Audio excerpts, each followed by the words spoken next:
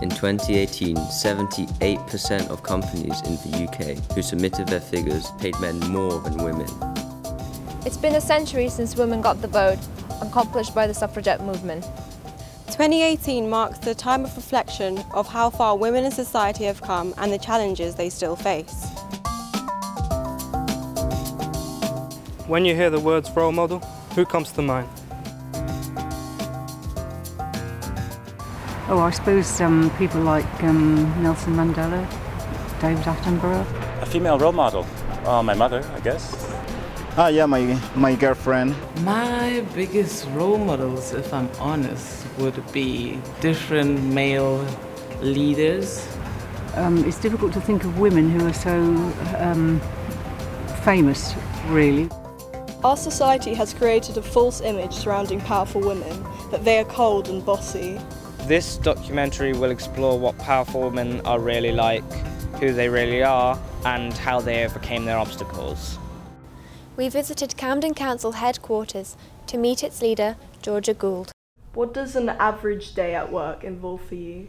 So I could go from meeting a group of young people about knife violence to meeting the head of a hospital trust to talking to one of the big employers in Camden. So a real mix of things, but some of my main roles are I lead this council which runs a lot of services, so I spend a lot of time looking at policies and decision making in this building, meeting different community groups, mums, young people, older people's groups, carers, and trying to understand what are the challenges in the borough. I spend a lot of time on politics. I go to a lot of Labour Party meetings, work with my party and other councillors. Do you feel any pressure surrounding the fact that you're a relatively young female council leader? I don't know if I feel pressure myself, but I definitely sometimes get a look of surprise or even sometimes slight horror from certain people, and I think that I don't necessarily look like the kind of traditional image of a council leader. I think that average age of a councillor is 60, and of councillors around the country, only 33% are women and only 17% of council leaders are women. And we see similar figures in Parliament. So politics still remains, unfortunately, too much of a male-dominated space. Have you ever doubted yourself because of your gender, or sort of been made to feel a bit inferior? There are some environments that I walk into where I'm the only woman or one of two women. I'm in a big room full of men. Something in my head will say, draw back, don't put yourself forward. And it's like, it goes against everything intellectually I believe, but that really happens. So when in that kind of environment, I always really give myself a shove and say, okay, you have to speak first.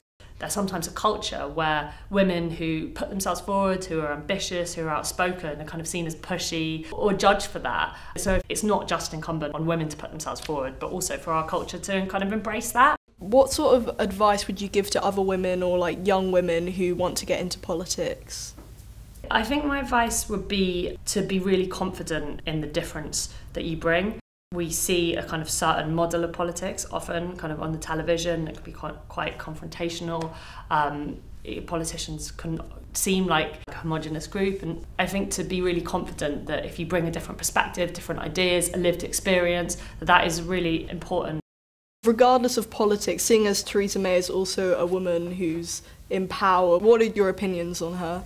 I completely disagree with Theresa May's politics, but I also watch some of the commentary around her, the constant focus on her clothes, on the way that she walks. So I think that we can all call out the way that some of the media talk about female politicians, and I definitely think that some of the questions people have around leadership styles of women, they wouldn't ask the same questions of men. Yeah, I completely agree, because I think when David Cameron was Prime Minister as well, he was in a similar position, he sort of led us into Brexit indirectly, and he didn't get any of the same backlash she had. You see, this is why we need more female interviewers as well, you know? You were wonderful. There are many different types of power. We interviewed Reverend Rose Hudson-Wilkin about her thoughts. For me, ministry is all about people. I am responsible for a congregation, so I care for them. I take services for them. Now, I have another particular role as a priest at the moment, and that is as chaplain to the Speaker of the House of Commons. It's a very historic role, and it's been in existence for over 300 years. I am the first woman in that role and the 79th chaplain. Every day when Parliament sits, I am the first thing on their agenda. I'm also a chaplain to Her Majesty the Queen. Why do you think that it's important that a woman is in the role that you have and carries out your jobs? I come from the perspective that the world belongs to God. And if the world belongs to God, and God is a part of the world, then I am in the world. I also believe that I carry out my function as Rose in a very Caribbean, Jamaican way, because that's who I am. Not trying to do it like the way a guy did it, but doing it my way, as God would have me do it. Working in an environment which is often dominated by men, what advice would you give to females that are kind of finding that difficult? I think it is important that women feel themselves into that role, that they walk purposefully, not just as a woman, but as a black woman. I think doubly, I have to be good at, and not just good, I have to be excellent at everything that I do. I really feel that. Because I don't want to let the side down. I don't want to let women down. I don't want to let black people down. And the thing is, if a man gets it wrong, nobody says, oh, we'd better not have another man. But if a woman gets it wrong, if a black person gets something wrong, oh, we had a black person and she wasn't so good, so we won't have another one. Or, we had a woman and she wasn't great, so let's not have a woman again. So there are real challenges. What kind of impacts do you think that you've had in your community and in the wider world in general? I've been very lucky. I go all over the country speaking, preaching. So I get to reach so many different people. And the feedback is always very positive about the impact that has made. I also had a young woman who turned up at my church. She wanted to talk to me and she just cried and cried and cried, and I couldn't stop her. Eventually she stopped and she said, I just had to come and find you because last week I was having such a terrible time in my life. I thought, what's the point of living? And then you came on the television and you changed my life. When she said that, I burst out crying. I said to her, I only said to my husband this morning, I won't do any more of these programs. And then you tell me that it's made a difference in your life, so I have to continue doing it. I would like to think that I'd make an impact on people's lives by walking alongside them. How hard is it for women to rise to power in the business world? We spoke to tech entrepreneur Tarika Marshall. I think I've wanted to be an entrepreneur probably since I was about 9 when I set up my own lending library with my books in my room and managed to get the whole neighbourhood charged. How has being the company director affected your life and what has it taught you? It's taught me that you can achieve anything that you set out to do. I think being your own boss and actually setting up something that you can create and build yourself is incredibly empowering.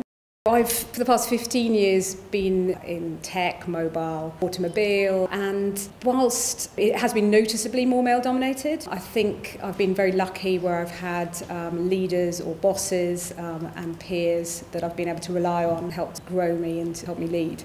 I've had situations where I've led tech teams, which have been predominantly male, and that's always been that initial kind of confusion as to having a female tech boss. But I think probably the biggest takeaway was actually learning as long as you can hold your own in any kind of conversation around the area that you're working in and not to play to gender stereotypes. So not necessarily having to be the Jack the Lad, but also not having to be too girly or too whatever, just being confident in yourself, and I think then your work shines through. How do you feel about the representation of females in the tech industry? If you'd asked me that question 15 years ago, I would have said, that was quite a weak representation. I think it's been incredible what's been achieved over that time. So there's definitely way more of a sort of that feeling of, we will achieve balance. I think the support in education around STEM has been fantastic as well. So you're now getting a lot more coders. And I think as long as companies put that as part of their diversity criteria in hiring, then that's going to pave the way. How do you juggle being a mother and being a company director?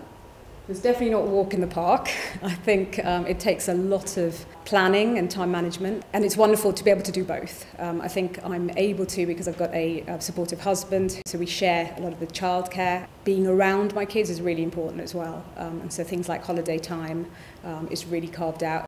Achieving that sort of work-life balance, I think that's been the thing I set out to do most in my career.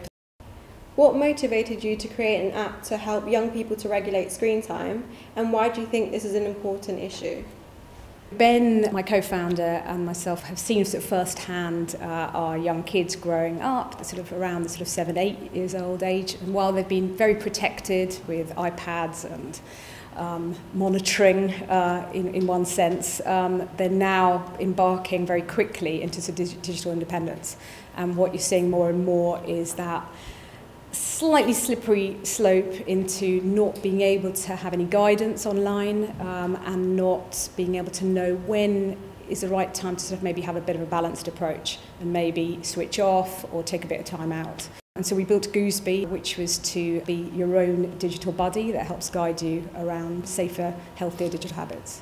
Rather than building the technology and helping entice people, now trying to see whether I can empower people and do good with technology. The media has power and influence over the way we view the world. We met with journalist and producer Josie Verghese. I was always interested in media. I grew up watching telly, listening to radio, and when I joined Newsround, I was a production secretary, but I ended up doing a number of different roles which involved making programmes, and that's where I did my journalism training. Was it more difficult to enter your sector of work because you are a woman? Because I began my production career at CBBC and with BBC Children's, actually quite a high proportion of the people involved were women. So I think we were probably quite an unusual department. It's different in news, and certainly when I look around the newsroom, I think there are definitely more men still than women, and certainly in more senior roles. But I think things are changing, and women have absolutely got a voice in the newsroom, and we're using it. What does your current job consist of?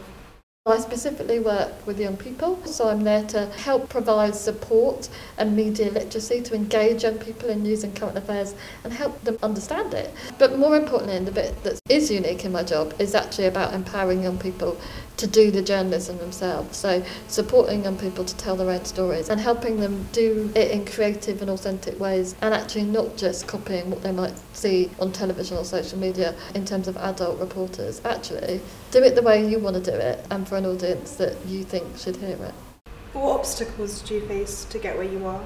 I think anyone working in media has to be really persistent. You have to be willing to take knockbacks. It's highly competitive. You've got to be someone that's willing to kind of ask questions and knock on doors, and that can be really demoralising if you don't feel that you're getting the responses you want to hear. So I think resilience is really important.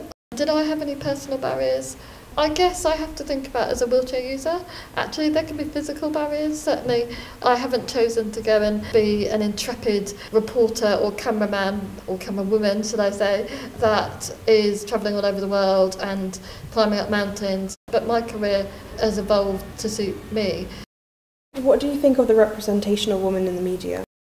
When I was your age, I don't really remember female reporters. Even on Newsround, my time was John Craven, it was all men.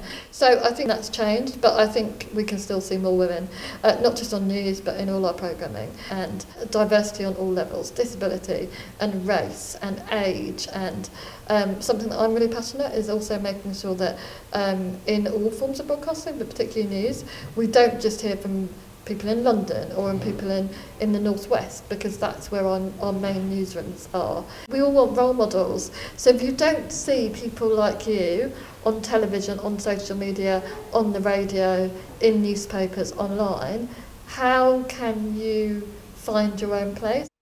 Who are your role models? Earlier this year, I went on the procession march, which was to celebrate or to mark the centenary of women getting the vote. So I made this banner, I guess, with some of the women that inspire me. Some of them are personal. My gran sliding down a slide in her 80s, and some of them are familiar faces. Michelle Obama, Eleanor Roosevelt, American women that have spoken up as first ladies. Malala Yousafzai, who spoke up as a teenager about why education matters to her and why everyone should have the right to it. I think what's common amongst all the women that particularly inspire me is that they've got a voice and they've made sure that they articulate what they think and share that with other people.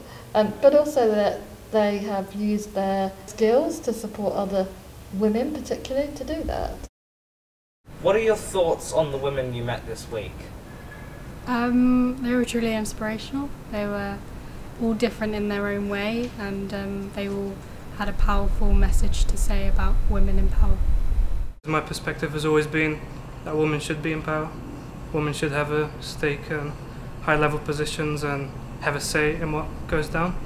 I kind of respect women in power because they have the guts to actually go for what they want and not really care about what other people think. I think it was really inspiring seeing so many women from different walks of life. I feel motivated from what they've had to say to me. They've all been saying that as long as you're confident and you believe that you can do it and you know that that's what you want, that's all you need really.